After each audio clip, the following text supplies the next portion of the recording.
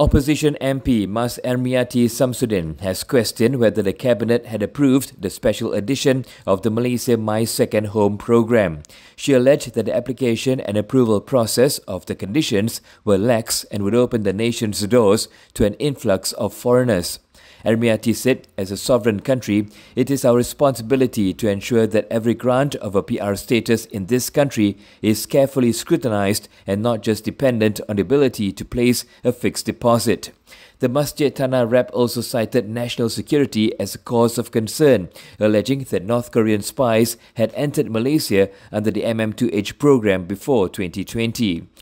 Yesterday, Tourism, Arts and Culture Minister Tiong called for a sedition probe on Ermieyati after the latter alleged that China nationals who joined MM2H would immediately be eligible to become permanent residents. Ermieyati had made the claim following Tiong's announcement last Friday of the special edition for MM2H applications, which are split into 3 tiers: silver, gold and platinum.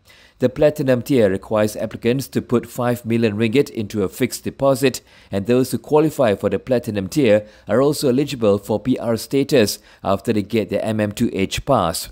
Tiong said that the special MM2H edition coincided with Malaysia's upcoming 50th anniversary of diplomatic ties with China. However, he said applications for the program were open to citizens of all countries.